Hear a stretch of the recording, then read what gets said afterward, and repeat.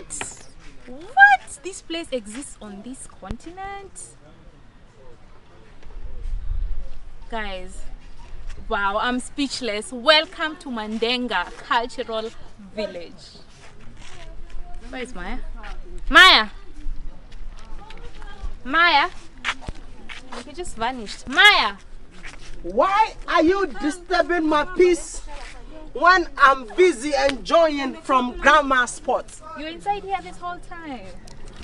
You just vanished. I'm thinking, where did you go? This place is a paradise. Is it?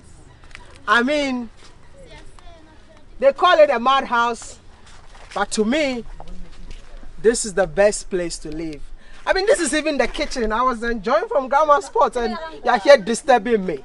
I'm sorry, I just wanted you to see, the beautiful place. What do you expect? I've been telling you that Africa is the place to be. Ah, for sure. I mean, you might think America is great, China is great, Europe is great. But you haven't seen anything until you come here. It's great, but Africa Is the place to be. Are you having a good time in the I'm kingdom having the of time Eswatini? of my life. I mean, like, it's hot in here, but so far as I It's hot enter out here, hey, it's super warm, oh, super warm, super cold and chilled in here. Have you seen the place that we sleep? Have you been there? No, not yet. You want me to take you there? Oh, please do. Oh my goodness. I mean, it's a modernized madhouse. Oh, really? Super beautiful. Let's go check it out. This is living luxury in the beautiful jungle. I mean, we are in the middle of the forest, but the beauty in here is beyond your skyscrapers.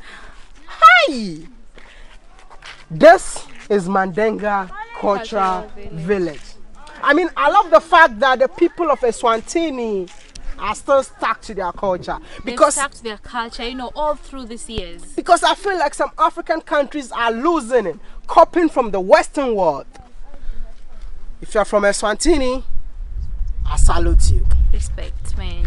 It's crazy. If you move around this place, you will see that they've even reserved the culture. So this is the what? The cultural village, and this is the history of this whole village. I'm so glad to be here. Welcome to the cultural village, representing how the lifestyle of the Swati people were centuries ago. This family is for one family. There we have the main entrance, the gate. Near the gate we have the kraal where we keep cows. And just on our left hand side there is the girls' bedroom right near the entrance. Yet the boys' bedroom is far on the other side near the kraal. So they have to make sure the kraals are still within the kraal. And the girls' bedroom, they were there because girls in the past, they were not killed. They would spare them to have wives one day. So if an enemy goes to attack, the enemy will be distracted by the beauty from the girls. We find that in that way he is disturbed. He will be minding the girls over there. Just near the kraal, we have the traditional healer's hut or the medicine person's hut. In other words, the sangoma, just near the ancestors. We believe that ancestors, you can communicate with them inside the kraal. And I also mentioned that the first son and the last son in a family, when they get married, they don't leave their parents' home. Behind me, we have the first son's bedroom with his wife. And behind you, we have the last son's bedroom with his wife. And a wife must have 3 huts. It will be a bedroom, a kitchen, and a brewing hut. But on the other side, we have the first wife compound, and we have the grandmother's compound. For this other end, we have the last wife compound. All of them, they have the 3 huts. Near the last wife's compound, you can find the husband's bedroom. He is minding the new wife, keep on reminding her of her responsibilities. That is how a typical Swazi homestead used to look like centuries ago. If you don't know what a modernized, luxurious, heavenly madhouse looks like, this is exactly how a heavenly, modernized madhouse looks like. It's just stunning, beautiful, breathtaking. If you go to heaven, this is the house that you're gonna live in. I mean, look at the mountains in front of the house. How beautiful is that? Now that you've heard the history on how the Swazi people used to live their life, it's time to come and enjoy the music and dance of the Swazi people. I mean, these people are so energetic. I don't know what they eat, but I feel like they've been eating the pap and beans for so long. And this dance is super beautiful. I can't wait to see it. And the best time to enjoy this dance, whenever you come to Mandenga village, it's exactly 3 o'clock p.m. Oh, I mean, stay tuned and enjoy this. Tell me you don't like it.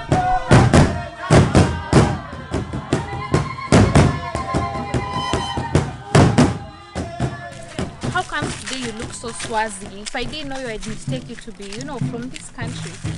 What are you trying to say? Everything, like your whole look, this thing on your neck, this, you know, this cloth, your shoes, this thing that you're holding. You know, how ignorant for you to ask me I look so Swazi. I had to ask. I've been in this country for a week, and anytime I dress like this walking in town, people start speaking their language with me, thinking that I'm one of them. But hey, let me tell you, if you are an African out there and you call me a foreigner in Swazi, somebody say, are you mad? Do I look like a Ghanaian? You look like you're from this country. I'm African, born in Ghana, so when I come to Swaziland, my brother, no, when I come into the kingdom of Eswatini, I'm one of them. Okay, I am you the are not a Swazi, foreigner. Sabona, Sawabona. When you are together, we say Sambonani. Ish. Thank you. What do you want to add Wow. again? I'm shocked. Where did you even learn the language? I mean, language, it's something that it's so easy for me. Immediately I came here, people started talking to me in their language, and I had to learn. Hey, I wanted to welcome you all into the kingdom, but I will say, I'll tell you guys later. But hey, look behind us. We are in a beautiful jungle. This place is so beautiful, and if you listen closely, you'll hear the waterfall. Oh my goodness, like I woke up this morning, listened to the sound of the birds. Oh my God. And where we sleep, right behind us, that's where, like, there's a stream passing by. Oh man. Oh my So goodness. beautiful. And then the monkeys. You see the monkeys? Hey! You know, we mistakenly opened our door and the monkey entered. I was like, brothers and sisters, I'm home.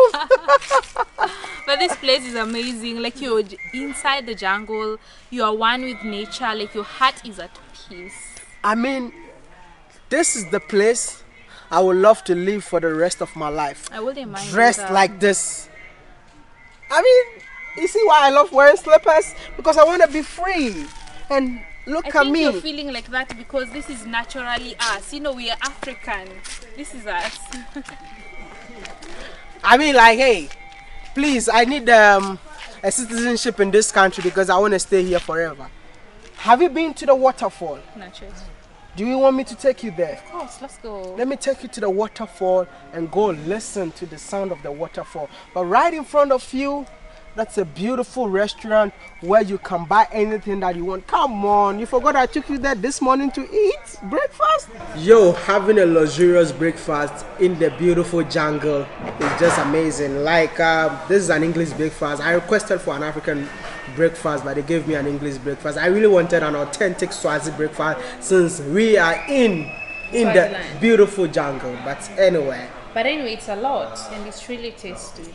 You have minced meat, beans, you know, egg, bacon, mushrooms, potatoes. This will take you the whole day. imagine waking up, like having your honeymoon, waking up early morning and enjoying yourself inside a jungle. How cool is that? That's amazing. Amazing.